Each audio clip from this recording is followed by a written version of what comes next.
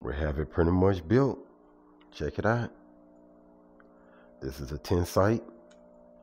All we're gonna do is plug up that pipe right there and run it all the way through and hook it up to this pump, and then we're gonna drill a hole right here so it can come out, and then we're gonna take this here and we're going to drill a hole and make that the opening where it's at, because this is the highest we actually want this water to go right here, because you can see we're pretty much at 9 gallons up on that. And we have the Bubble Whip F2 by Mendocino. We have the mixed nuts, and that was one of the free packages that we had gotten from Humboldt when we ordered all the seeds from Humboldt.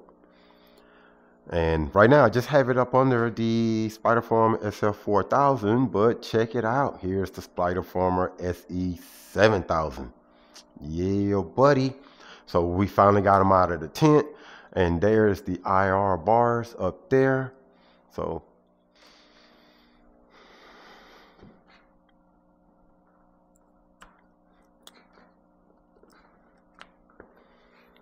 all right, there we go. There we go. All right, so I see that we have a couple of water leaks. It's good to check these things out. What I'm gonna do is I'm gonna grab my tool and I'm gonna tighten up those bulkheads off in there a little bit tighter, where I see that the water leaks are at. I see this bucket here and that bucket over there have water leaks. Everything else look like it's tightened enough to where that it's not having any water leaks or anything like that. But this is what we have to do, and we're gonna repair this, link it all the way down to this pump right here. And like I said, from this pump, it's gonna transition up into that. We was talking about the Spider Farmer SE7000 grow lights. Here you go. Yes, looks pretty nice, right? I love it. Things looks pretty decent. It's awesome. Yeah, buddy. And I have the buckets all aligned. Let's see if we can kind of like get parallel with it. But you see how I have the buckets that is up on this last bar right here. It's like in the center. So it can utilize this last bar right here to catch the outskirt of what might be hanging over and stuff like that. And also on this exact same side too, this second bar right here is lying right off in the center, and then this one little bar is right up on the edge of it. So everything can have a significant amount enough light off in here. So with that little gap that we have right here, that's nothing. That's not gonna hinder anything, because all of this here kind of like tapers off like that on each side. Even on the sides like this here, everything taper off, you know, to a certain degree. So as long as you have ambient, I could have done 12 site with this here, but I choose to just do the 10 site, which that's phenomenal. And we have these two pumps right here, which we're gonna put these on stands that's slightly higher than the water levels that are off in here, just in case if we ever lose power, we don't wanna damage the pump by the water having a backflow back off inside of those air pumps. So we have to take care of that as well. We have the balancers for the Spider Farmers. We have them mounted up here and we have it tethered. I like the way how I have it, because no heat can build up off in there or anything like that. And of course, we have the basic timer.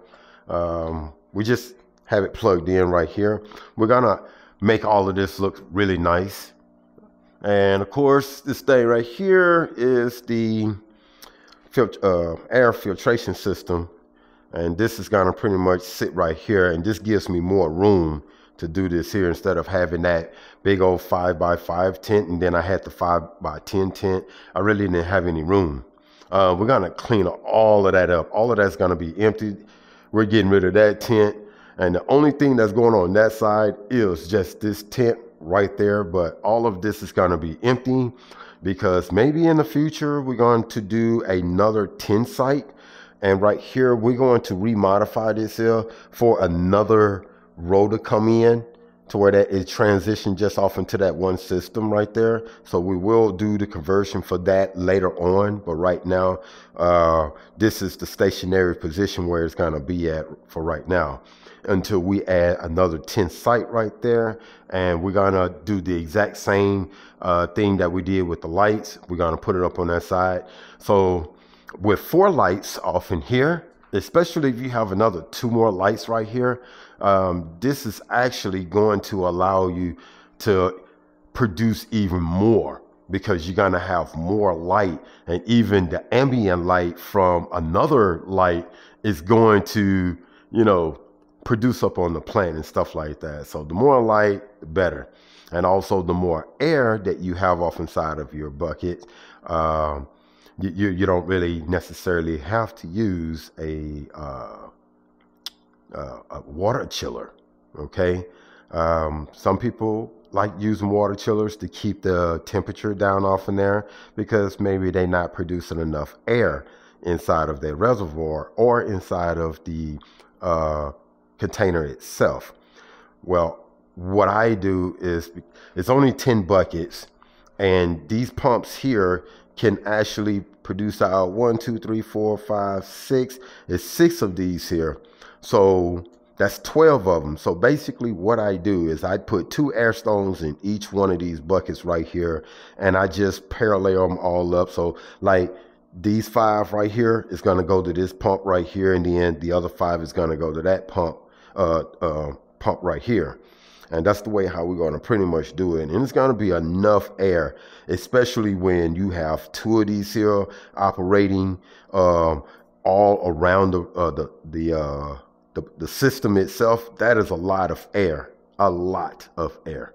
okay. And as you guys seen up on the channel and you've seen some of my grows, I don't really have any kind of toxicities or deficiencies or anything like that because I pretty much have everything dialed down. And that is one of the reasons why I like doing this here, so I can teach you guys my own method on how to produce, I feel like, top tier cannabis. But yeah, man. So let's go ahead and finish this system up. And I really do appreciate you guys joining the channel, watching the video. Give me a thumbs up if you like seeing what you're seeing, and be a part of this build. If you guys have any, you know, ideas that maybe can make my job a little bit more easier, man, I really would appreciate it. Until next time, man, keep growing.